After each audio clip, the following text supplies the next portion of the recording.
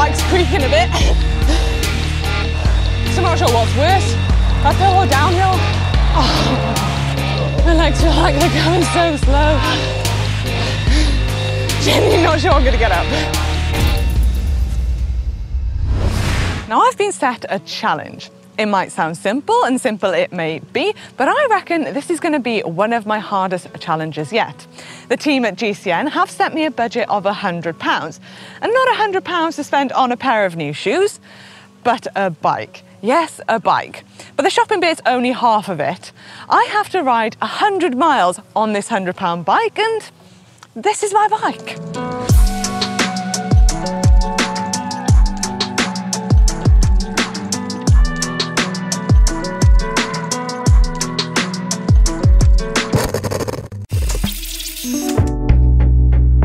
The first place I'm going to look to try and find my bike is on eBay, Gumtree and Facebook Marketplace and places like that, and see what I come across. After not much luck on the internet, I was running out of options. But I had a eureka moment. I remember passing this house that had loads of bikes for sale outside, so I decided to pay a visit. So I'm looking for a bike to do 100 miles on, and I need it for £100. What have you got for me? What sort of bike are you looking for? Racing bike? Preferably a road bike. Weight doesn't really matter. Road tyres would be good. Okay. Drop handlebars. Preferably good brakes and good gears. Okay. That's probably a little bit too small, this one. The only one to go, which will do the challenge. Looks in good nick. Oh, and we've got the brakes under the handlebars. Yeah. I think I'll take that. Can you do it for £100? Yeah, go on, of course. Deal. I got the bike home, gave it a once over, made sure everything was ready for its epic journey. So this is my beautiful Triumph Tempest. Now, not much fits me, but the cranks do. They're 165. It doesn't have a gold chain, but check out these brakes. These are Wyman Dyer Comp, and they're pretty snazzy. I'm used to riding 11 speed, but this has got 6 speed, so this will be very interesting up the Yorkshire climbs.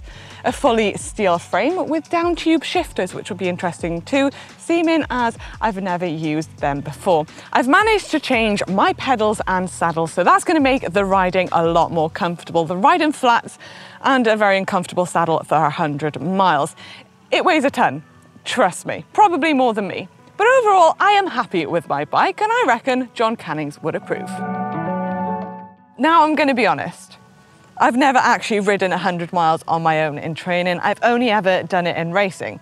So riding 100 miles on any kind of bike is going to be a challenge. So I've really put myself in the deep end doing it on a £100 bike. So guess we better get cracking.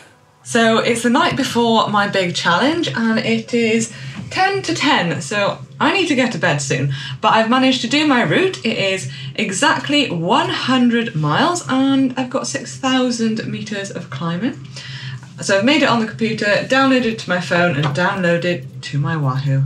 So all set for the morning. And I actually have to get up at 5:15. Don't ask why. So I better get to bed. So it's currently 5:25 in the morning. And I'm on my way to the start. I'm starting at Heyday Tor, and that's my start and finish point, and hopefully we're going to see a sunrise. As I said, it's nearly 5:30 in the morning. There's not many places open for breakfast, so I've got last night's pizza. I'll have pizza for breakfast any day of the week. My route starts and finishes in Heyday Tor, in the heart of the Peak District. It heads east towards Manchester, passing Glossop, Wilmslow, Knutsford, Buxton, and finally back to my start point. 100 miles covering just over 7,000 feet of climbing. This would be a challenge for me on a superbike, let alone my cheap bike. So I've made it to my start and finish point, Heyday Tor here in the Peak District, and it was definitely worth getting up so early for this beautiful view. I've got my Wahoo head unit on because after all I'm gonna need to know where I'm going for this 100 miles. So all I need to do is pump my tyres up, make sure my wheels are in properly, and I'm not gonna lie, I'm a little bit worried about descending on this bad boy because the brakes aren't the best.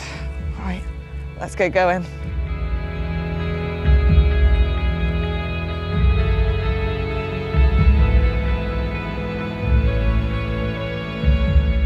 So I'm lucky enough to have a camera crew and a sport vehicle with me today, so you guys can come along with me.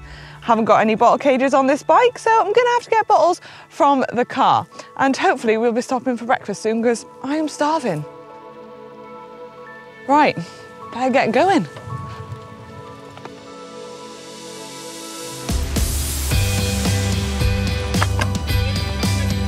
Oh, that's not too bad.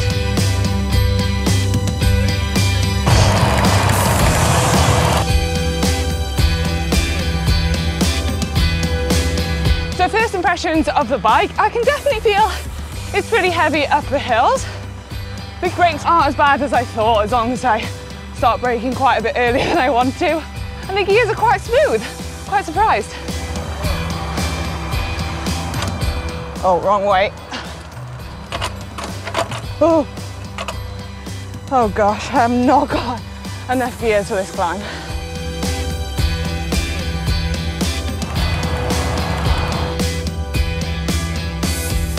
I keep going to change the gears on the levers, but I have to remember they're on the down tube, so that's going to take a bit of getting used to too.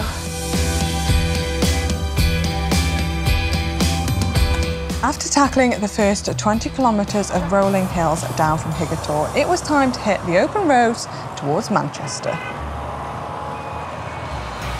It's quite comfy though. I feel like I can get quite aero. Probably wouldn't stay like this for 100 miles.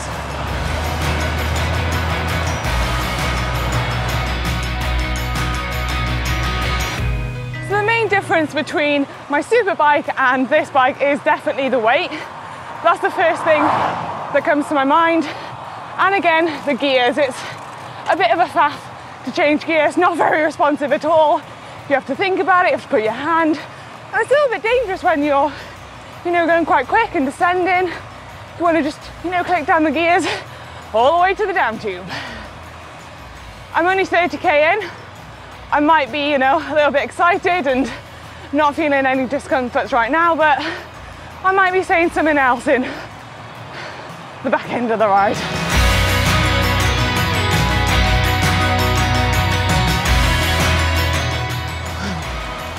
It looks steep. Have we got any gears left? Nope, that's it. Just grind away.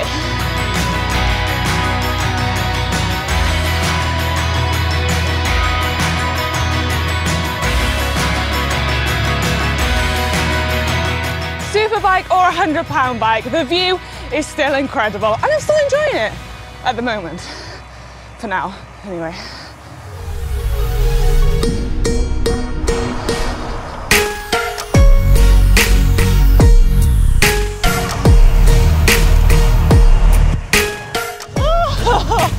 Now I'm going to take it steady and careful on the descents because the brakes are not the best, trust me. But good job I've got these on the tops so I can brake because I can't quite get enough brake and they're a bit stiff.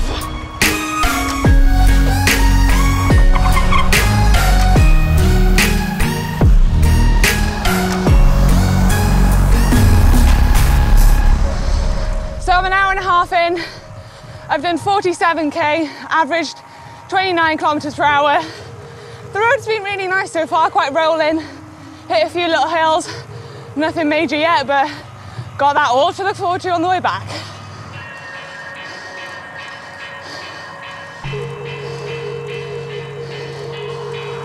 I am a little bit worried that I'm in my easiest gear already and it feels quite hard and this is hardly even a hill. And I've got some really big hills on the way back.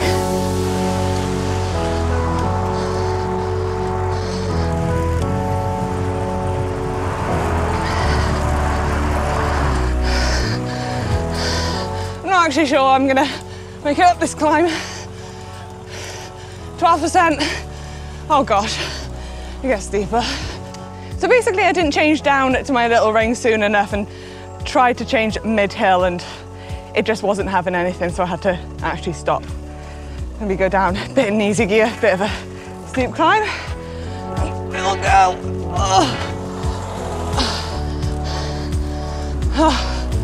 Made it to the top just about. Could do a little nap, to be fair.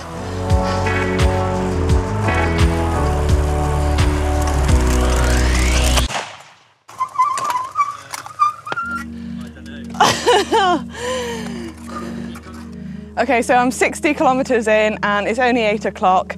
Just heard this massive bang on that descent. It was quite dodgy. And I've had a blowout and I've got a bit of, I'm not actually sure what that is, sticking out my tyre. And that really doesn't look very good. Not sure what I'm gonna do about this. We're coming up to a little village, hopefully find a nice little cafe to have some breakfast and wait until the bike shop opens. It was all going so well. So made it to breakfast slightly ahead of schedule, but got a few hours to kill before a bike shop opens, so let's go get some breakfast.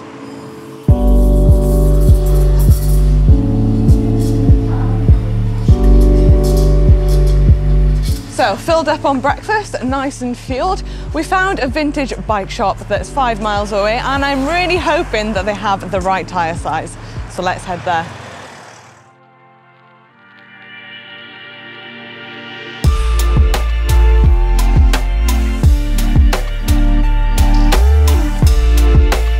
So we're in luck, they've got some tyres and they're even fitting it for me.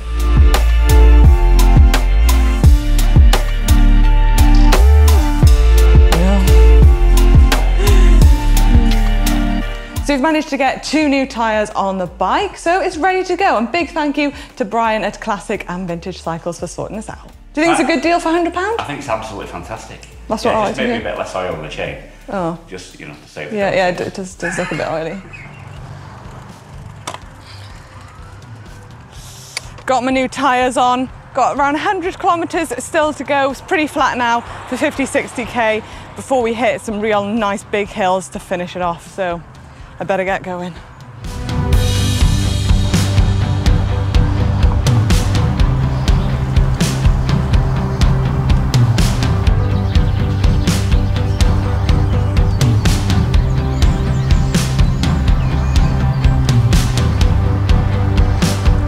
So I've got around 70 kilometers left. I'm definitely feeling the effects of the bike. It's, you know, when you're starting to get tired, your legs are tired, and then you've got this extra weight of this really heavy bike.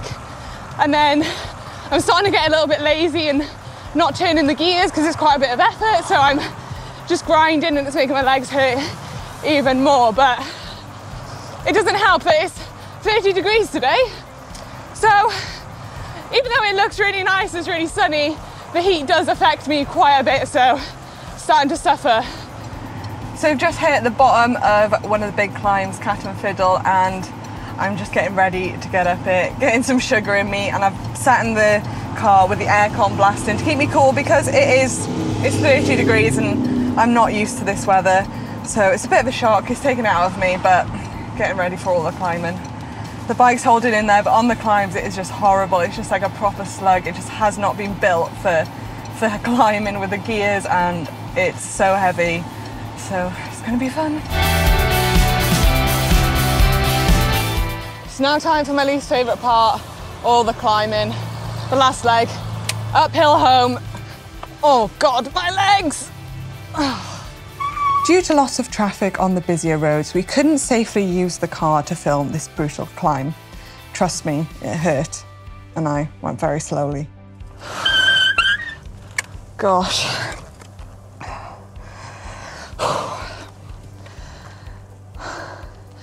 So I'm on to the last bit now. 15k to go, and you guessed it, it's all uphill. A lot of uphill. And the bike, well, had no more mechanicals so far. Tyre hasn't blown out again, but it is just so heavy and chunky, and when you get up the saddle, up the hills, you go backwards. Well, I go backwards anyway. Not sure if that's my legs. Oh.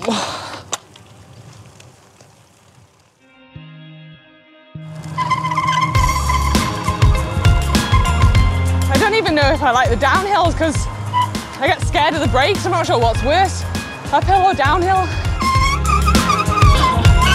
Sounds like a musical instrument. I'm gonna have nightmares at these brakes and the noise. Just went down a really steep descent and my brakes were on full the whole time and my fingers are so sore, they're numb. And yeah, I was very cautious and didn't have much faith in stopping with these brakes, so yeah.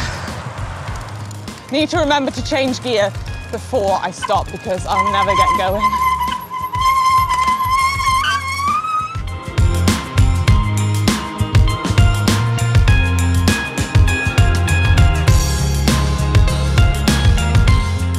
Smile and grind. This is a fake smile. I'm dying inside because we've got more hills up there.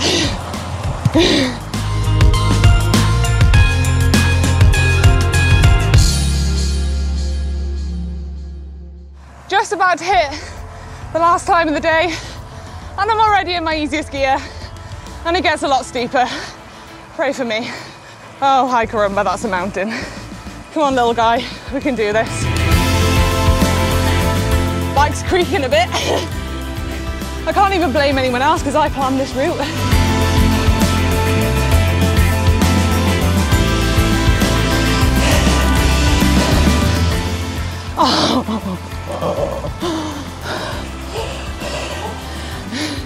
Genuinely not sure I'm gonna get up.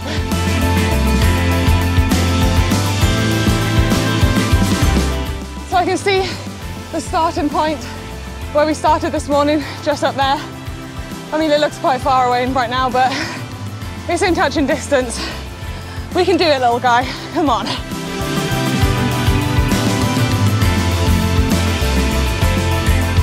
My legs feel like they're going so slow.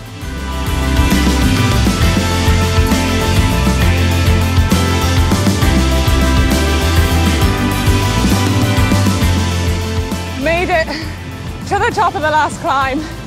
My finishing point, just over there.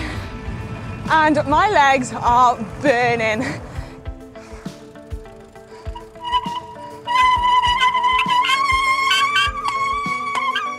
Oh.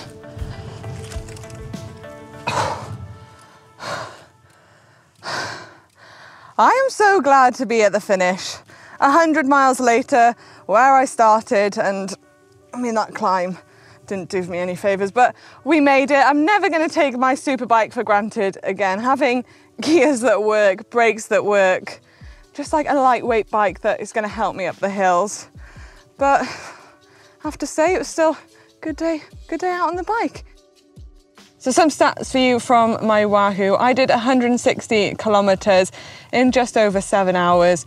It's my longest ride yet, and there was a lot of climbing. 2,500 meters of climbing, and my max heart rate reached 192 beats per minute. Now, that's a big old day on the bike, and the average temperature was 30 degrees, and I did start at 5:30 in the morning. That was definitely my hardest challenge yet.